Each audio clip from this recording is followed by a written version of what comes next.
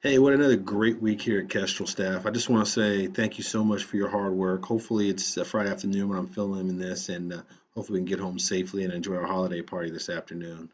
Special thanks to all those on the social committee who made this happen, and Miss Golf for um, getting this arranged for you all. You all certainly deserve that and much, much more. So I just want to say enjoy your holiday, not even holiday weekend, but enjoy your holiday party. Enjoy your weekend. Please be safe with the weather. I just wanted to just talk about this week and say what a great week we had. I talked about it in the parent message and just said, there's some exciting things that vision of the ACE is starting to really come through when we really talk about the academics, culture, and enrichment. Starting last weekend with our dance company and our ambassadors at Barnes and Nobles who really helped put Kestrel in the community and also raise some funds for Parent Teachers Student Association. The holiday concert, again, let me say this.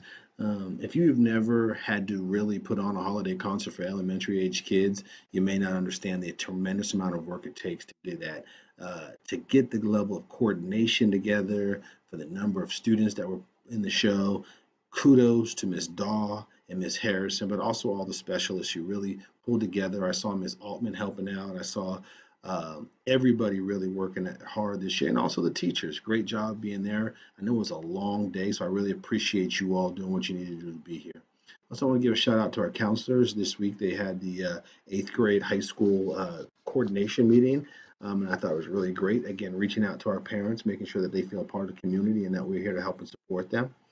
And I also just want to talk real quick about Miss Johnston and Miss Higdon. I saw some really great academic things this week. Last week I talked about Coach Hess and his work, but this week I wanted to just highlight Miss Johnson and Miss Higdon, both doing interactive instructional activities with her students. Miss Higdon had manipulatives during the math block, and Miss Johnson had her students moving throughout the hallway to answer questions. Great things that I saw. I highlighted both of those individuals also in my parent message as well.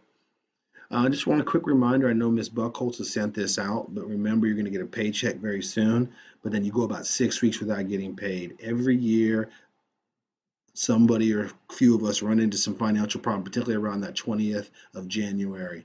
And I just feel horrible about it, but that's just our pay cycle, and that's what our board has done and our staff have liked. But please, please, please, we're all adults, but I'm just saying, please be mindful of that so that you can enjoy your holidays, but also after the holidays you can sustain in the month of January. So enjoy that, and but I just want to always remind you that Miss Buckholz, I'm sure, will send something else out about that again. Real quick, December 12th, is that Tuesday of next week, we're going to have our audit we had to do as a part of the state board's response to our graduation issue. We had to have an internal audit. Maybe some of you are part of that or not. But we are going to present to them on Tuesday morning the findings of our audit. First and foremost, our audits had no significant findings, a few minor things that we're already in the process of changing. But I'm really excited to talk about the great things that are going on. We talked about the ACE, and as far as already things that happened this week. And so I'm really excited to have the opportunity to go to the state and really talk to them about what the great things are going on at Kestrel. The last year or so, all we've talked about the things that haven't gone well. It's starting time to have that conversation where we talk about the great things that each and every one of you are doing every day to help our kids move forward. So I'm looking forward to that. All right, and so as I asked at the end of my videos, usually I say, "Hey, send me some questions and or comments or things you wanted to know." And someone asked me about, what is it that you feel is important around education? We don't really even know. Like we talk about the ACE, we talk about other things, but what is your kind of personal beliefs? And I said, well, that's a good point. I haven't really shared that too much, and so I was going to take a minute or so today and just really just share kind of one of the most fundamental pieces to me that we as educators must have, and that's love.